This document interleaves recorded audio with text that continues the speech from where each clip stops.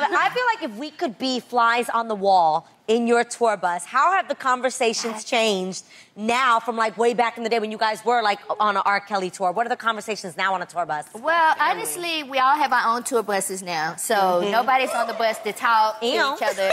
You know, we have our families on the bus and everything. I got a little one, she got a little one. We all like, you know, being mummies and, you know, just enjoying. I love the bus. Like, I would take the bus over flying any day. Right. Wow. So. Yeah, you don't have all that problems. People don't know about this. Like, tour bus life is amazing. Yes, the sleep, would you say it's the best sleep ever? Really? Best sleep. The hum of the motor, you're just knocked out. It's the dark best. when you pull the thing out. How do your kids feel about being on the bus? They love it. Like, my daughter's 4. She's like, Mommy, I want to go back on the tour bus. That's awesome. So fun. So keep it 100 with us now. When you do fight, because you're like sisters, what is it about?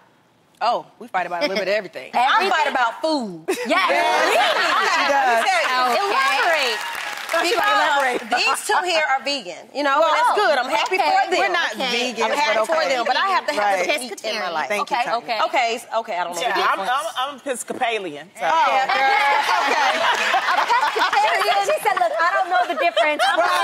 You're not vegan. She loves meat. You're not trying to stop off at places that only serve vegetables. You want some meat. Rabbit food. I gotta feed this body. Okay, I'm right with you. Now, Tamika, you were on crutches a few months ago. What happened? Girl, what happened was... trying to avoid that. Yes. Y'all gotta bring it up.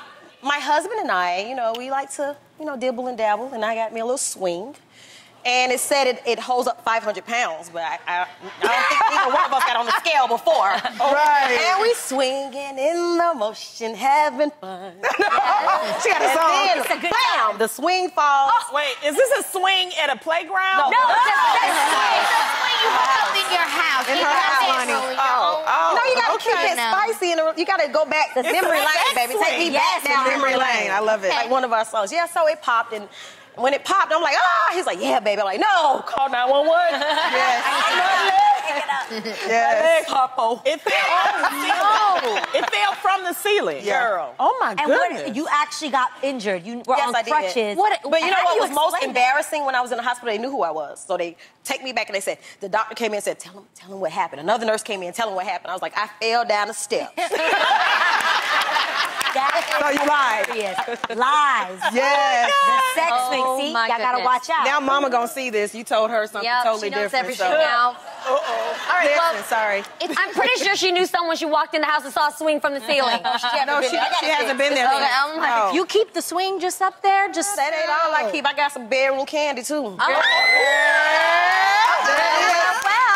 Okay, well, it seems like you guys are, you know, having fun with each other. Do you guys ever look back at the drama from the old days and regret any of it? I don't know about regret it. I mean, I think it's a stepping stone. Like, things that we went through, and if we changed it, we wouldn't be who we are today. Absolutely. Got it. Right. I love it. We're glad that you're where you're at today.